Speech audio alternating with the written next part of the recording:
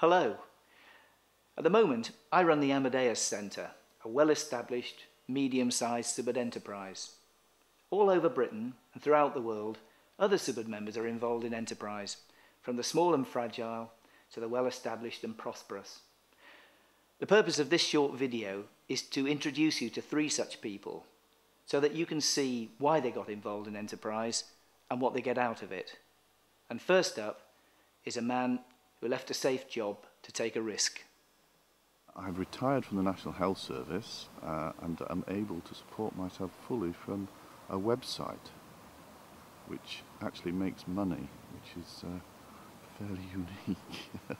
But the website's a second-hand book website.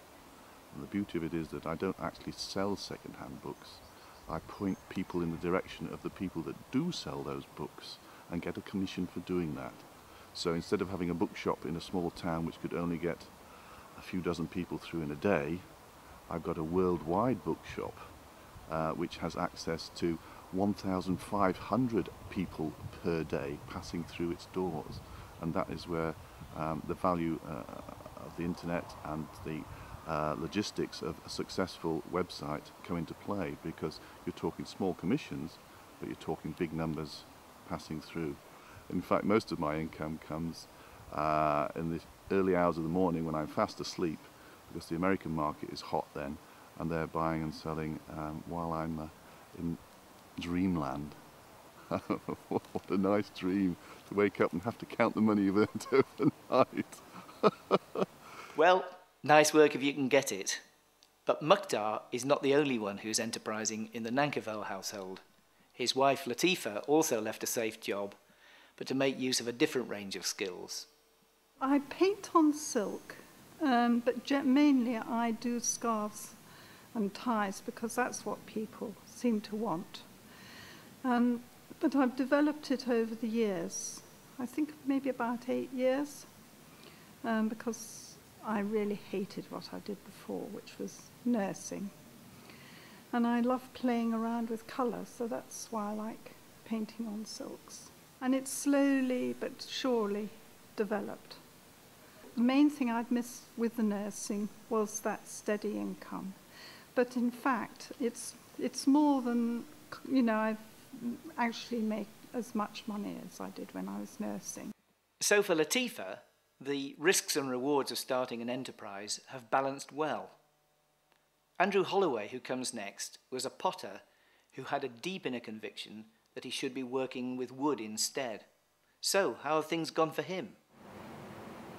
We formed the company back in 1990, and initially it was just myself and another carpenter, and occasionally 2 as and when they were needed, and traded through over the 15 years into a company that now has 6 office staff, 11 full-time carpenters, and between 8 and 20 subcontractors employed at any one time. We design, oversee the engineering and fabrication of oak timber frame structures. That's the core business. Latterly, we've started doing more highly engineered and modern styles of structures like this building, and that has led on to other projects of similar ilk.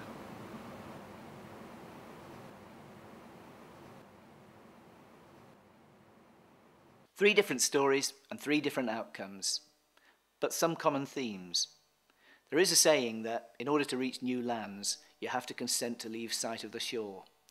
So what do the 3 people featured in this video have to say about risks and the courage to take them? Being willing to accept risks and the challenges that those risks bring is part of our growth process, and that actually we as individuals become bigger in accepting our having willingness to take on the new challenges. And also with doing enterprise, there's absolutely no sham as to where you are.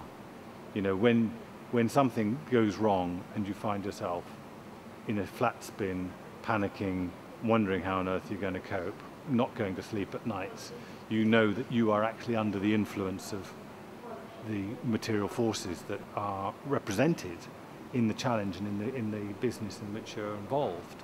And you have to ask for help, you have to be able to surrender and find the resources within yourself. I think if you're not sure whether you're doing the right thing, then you might not even contemplate taking a risk. But I think if you I followed my intuition, really, and knew that nursing was wrong for me. And it sort of helped me have more faith in myself and feel more solid in myself to do it. I would say a lot of it's to do with self-development and getting much more self-confidence and faith in myself, really. Papa told us we need courage in Subud, and it's a very important ingredient. And you know, if we haven't experienced the need for courage or put it to the test, then we haven't had that lesson, and we need that lesson. I've failed 3 times at least. I've been an artist, I've been a builder, I've been an accountant, a software consultant. When I left school, I was a dustbin man for 2 weeks. So I've done a few different jobs, and I wouldn't say I was very successful in any of those. But I knew when I started this venture, which is the website, that all the different parts of me were coming into play in a way that they'd never done before. In addition to risk and courage, some other common themes are about using your talent and finding out who you are. But this is probably true for most entrepreneurs. So are there special qualities that make enterprise different for Subud members? If you want to develop, there are always next stages, and recognizing that when something happens, it has the potential to move you on to that point. And when you recognize that a step change is about to take place, then you have to galvanize everything within yourself to rise and meet that challenge. I didn't do any testing, really, at all. Because I think a lot of people make the mistake of testing every single thing they do. It's better to perhaps even make a mistake, even if it's not the right thing, because I think surely if you work at it, the right path will come along and you'll have more faith in yourself. When I talk about instinct, I think that's my way of expressing a Latifah, to follow your inner feeling, but it's very subtle. It becomes exciting, it becomes a real adventure, you know, and you can be as surprised as anybody when things start to happen, you know, and things do happen when you're doing the right sort of enterprise for you. Unexpected things happen and problems are solved which you didn't think were possible. And what Papa described about, you know, just popping out of the sky and going to sleep and coming up with the answer, I mean, those things do happen, and you're as excited about it as anybody. And I realised fairly a long way down the enterprise adventure that the money aspect wasn't important as money. It was more like a barometer. I was using money, I noticed I was using money to show whether I got certain aspects of the business right. If the money started coming in, then that was to me, I've got it right, it's working, it's happening. If the money started dropping off, obviously there was something wrong and I'd change it, so it was becoming an indicator of, not of success, but of whether I'd set it up, whether it was right, the process I was trying to build. So, risks and courage, using your talents, and finding out who you are. It seems that enterprise is one of the ways of making real in this world what happens to you in the Latifah. And judging from the accounts of the 3 people in this video, it involves fun and adventure as well as challenges and rewards.